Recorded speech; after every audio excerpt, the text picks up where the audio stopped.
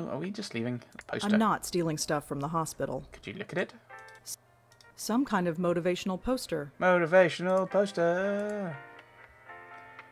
No, I don't think so.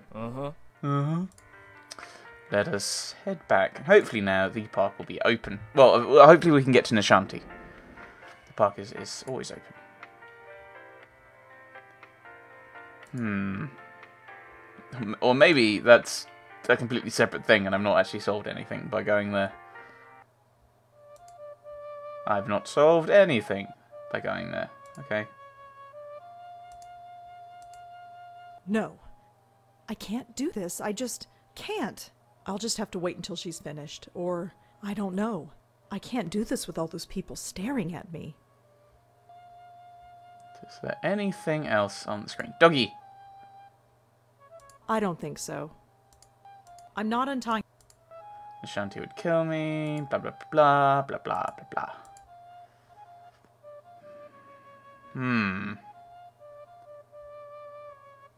Dog walk entrance, which there's nothing in there at the moment. The dog park is empty. There's no reason to go in there. I think I may have been stuck in this section before. And the last time I did this. Ah, this is so frustrating. There's got to be something. Where am I going to go, though? I'm meandering off. I don't know where I'm going to go. Let's go back to Rose's. The windows look into the lobby of the building. Yes. There are bars over the windows. I'm not getting in that way. You could bang on the windows and get someone's attention so that they let you come in. Hello again. State the facts. Really? I live here. Nice try. I know everyone in this building, and I don't know ya. Sorry. I've lived here for 5 years. Then how come I've never seen you before? I have no idea. Doesn't matter. If you lived here, I'd know you. That's all there is to it. Show proof. I have my apartment key. Will that do? Sorry, no. That could be any key. Well, let's go upstairs and see if it works. And leave the door unattended? Can't do it. Sorry. Ugh. Okay, maybe I have to go through all of these options. Because I think that might have been what broke it last time, is I didn't go through every option. Appeal for sympathy. Please, I've had a really tough morning. I need to get home. Sorry, lady. Rules are rules. Threaten violence! Out of my way. I'm going in. I wouldn't do that. Why? Are you going to stop me? Me? No. But I've got a cell phone in my pocket with 911 programmed in. All I have to do is hit send and the cops will be here in 5 minutes. Are you serious? Totally serious. I don't believe this. Restate the obvious. So, let me get this straight. You want me to go all the way to the park to look for a woman who might be there. Is there? And if she recognizes me, then, and only then, I'll be granted the privilege of entering my own home? That's pretty much it, yeah. This is really stupid. I'm not the one who forgot my ID. Okay. I'll be back. See you around. There is no puzzle, entrance, puzzle, key, puzzle, clue, answer, solution.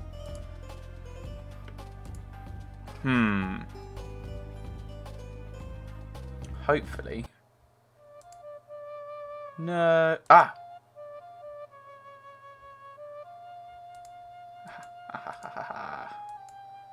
I tie you up.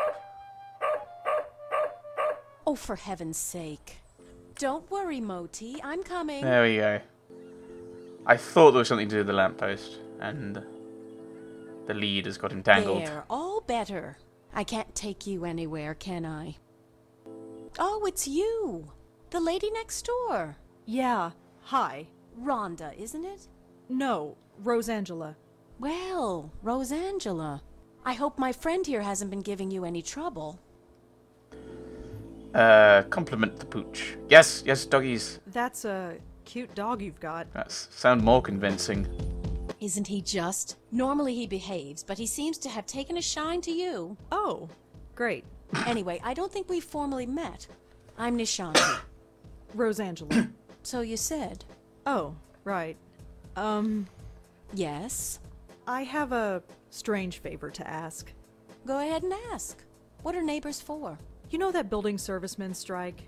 Yes. Jim Burdo is covering, isn't he? Yeah, that's the problem, see. He doesn't recognize me. Oh? Oh. So you need me to vouch for you? Yeah, I know this is pretty stupid. Don't worry about it. Moti is getting a little cranky anyway. Let's get you home. Thanks. Onwards. Homewards. Oh no, not again. Are you all right? I'm fine, I just need to get home. All right. Let's keep walking. That's the alright of someone who's like, no, you're not alright. You're not fine. Okay. If you insist. Hello, Jim. Hey, Miss Sharma. Jim, this is Rosangela. She lives here. He does? Okay. Sorry about earlier. Had to be sure.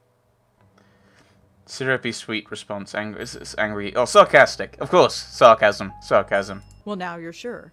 And you must be so proud of yourself. Well, Never mind. Just get out of my way. Well, here we are. Yes. Finally. That stupid kid. Well, perhaps. But try not to be so hard on him. We're all neighbors after all. Yeah, I guess. Looks like somebody's hungry. I'd best get this spoiled puppy fed. Feel free to drop in any time you want. Surprised, uncertain. Polite. I'll think about it. No thinking needed. I know we New Yorkers don't usually talk to our neighbors, but who cares?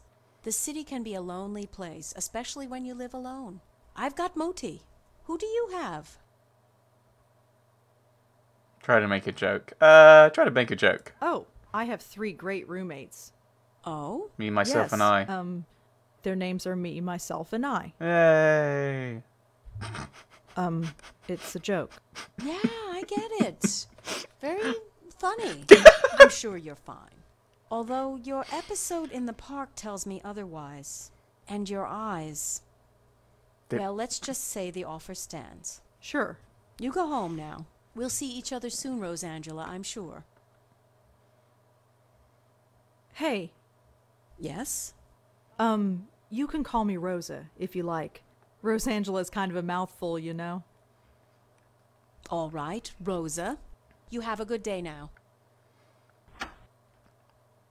What a strange lady. Cut to Nishanti Sharma talking to Moti. Oh, what a strange lady. Is there anything down here? No. Okay. But I can look. I can go into this other door, can I? Well, let's go into our flat. Home. Thank God. I've never been so happy to see a 500 square foot room in my life. Right. I can't remember if there's actually anything relevant here that I can interact with. Teddy bear! Griff is fine where he is.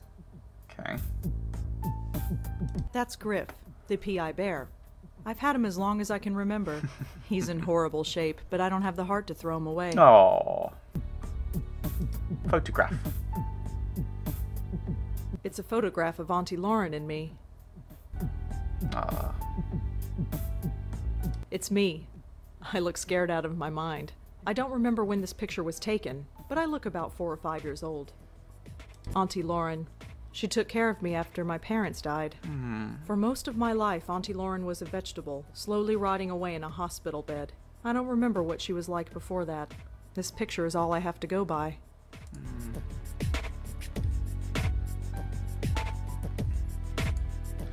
Let's look at the rubbish. I don't need to take the trash out. It's not even full.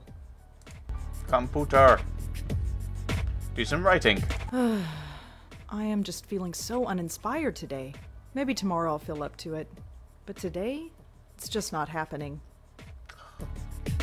Ugh, not being able to do writing. You should go on Verex's Iosia stream and try and be creative and stuff. They're fine where they are.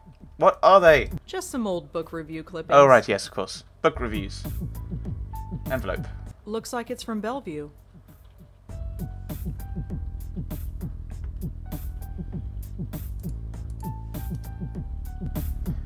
Dear Lauren, so you've been at New York NYU for 2 weeks now and have not called. I'm sure things are busy in the Big Apple, but don't forget the family you left behind.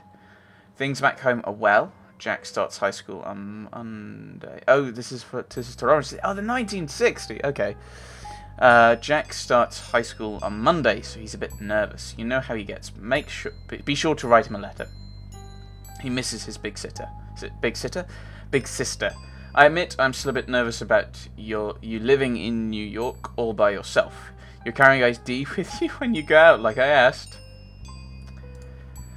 Oh, no, I was reading that. You know me, just being a mum. Somebody has to. Keep your head on straight, kid, as your dad would say, and remember that you have a family back home that misses you. Love you, Mum and Dad and Jack.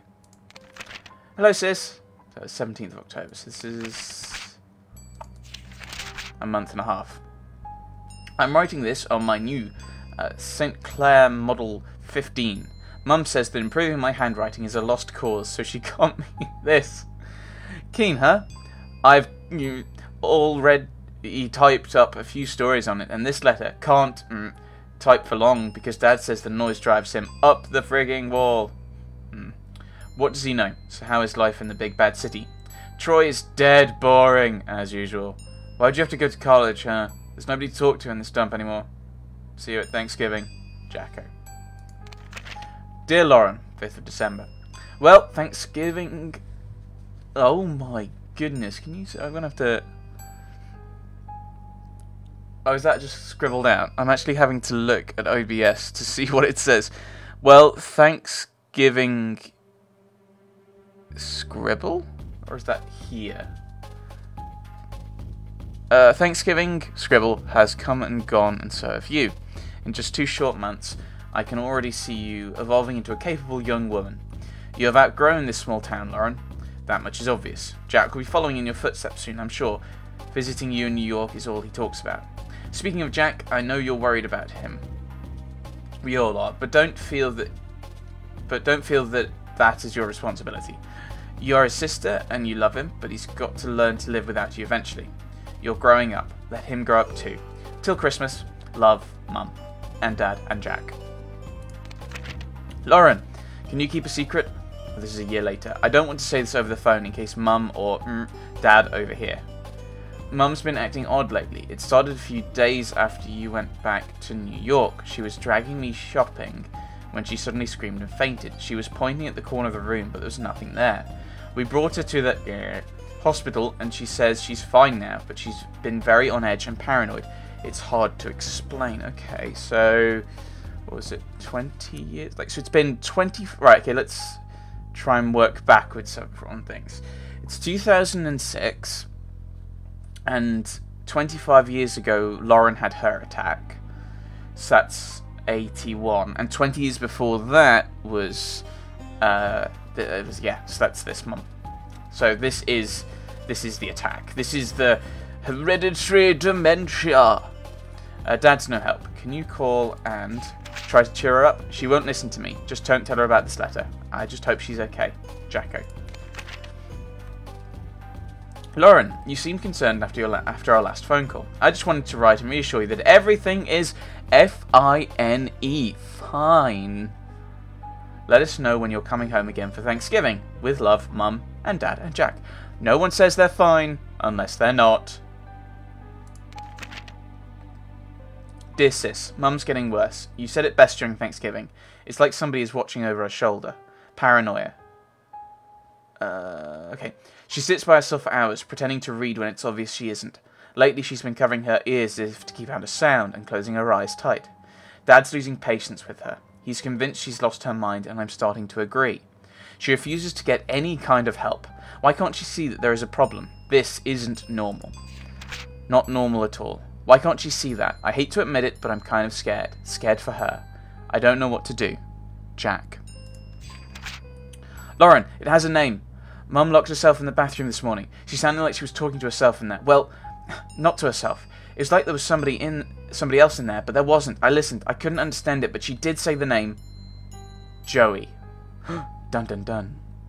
I asked her later who Joey was, and she got really scared. Then she got angry and said, if you know what's good for you, never mention that name again. This could be the key. If we find out who Joey is, maybe we can save her. Jack. So this is... yeah, this is the February. So this is a few months later. Next month. Dear Lauren, well, it's done. The final papers have been signed. It hurt. A lot. But it had to be done. Mum has now been committed to a mental ward. I have to say, I'm relieved. I'm relieved. I know how you feel about it, but you weren't there. You didn't come home to see her screaming and tearing her hair out, running around the house, knocking down everything in her way. Cuts were all over her face, and the house was practically destroyed. I was so shocked, I just closed the door and waited outside for Dad to come home. It was awful. She clawed at him, clawed at his face, and drew blood. It will haunt my dreams for the rest of my life. Thanks for coming out, Lauren.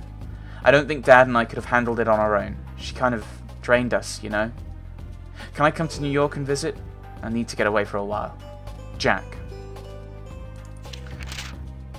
Congratulations, Sumner cum laude. I always knew you were a smarty pants, sis. Now you've got the documentation to prove it. Thanks again for letting me stay at your place for the weekend. It was just like old times, except you weren't smoking then. New York is an amazing city, and Columbia has a great campus. I can't wait to move down there in September. But until then, I've got to deal with our grumpy old man.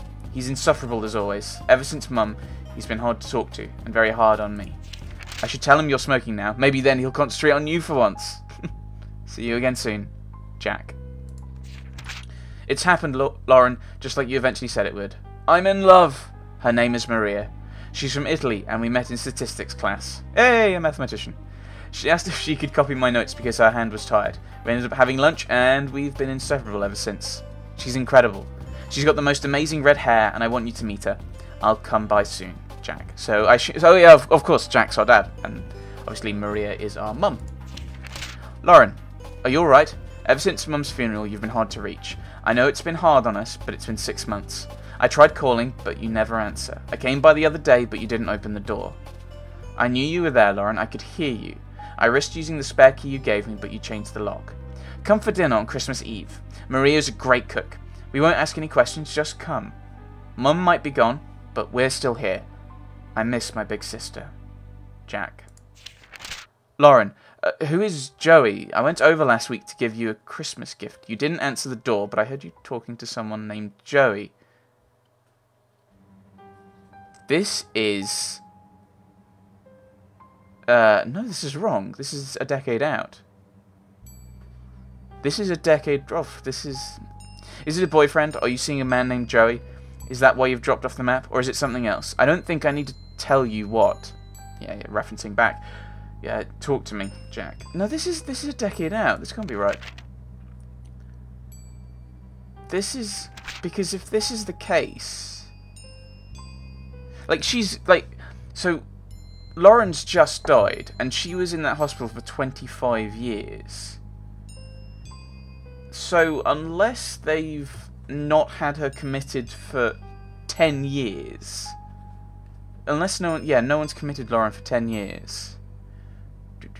Alright, how long did it take for them to commit... have her committed? 62.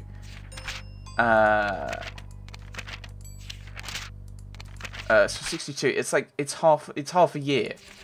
It took half a year, and now Lauren's committed 10 years. I'm guessing slight, kind of get it slightly, got it slightly wrong on the dates. Oh yeah, because, well, of course, yeah, because she shouldn't have. Yeah, no, this is wrong because Jack should, because from what Rosa said before, her parents were dead, so that means Jack and Maria would be dead before Lauren started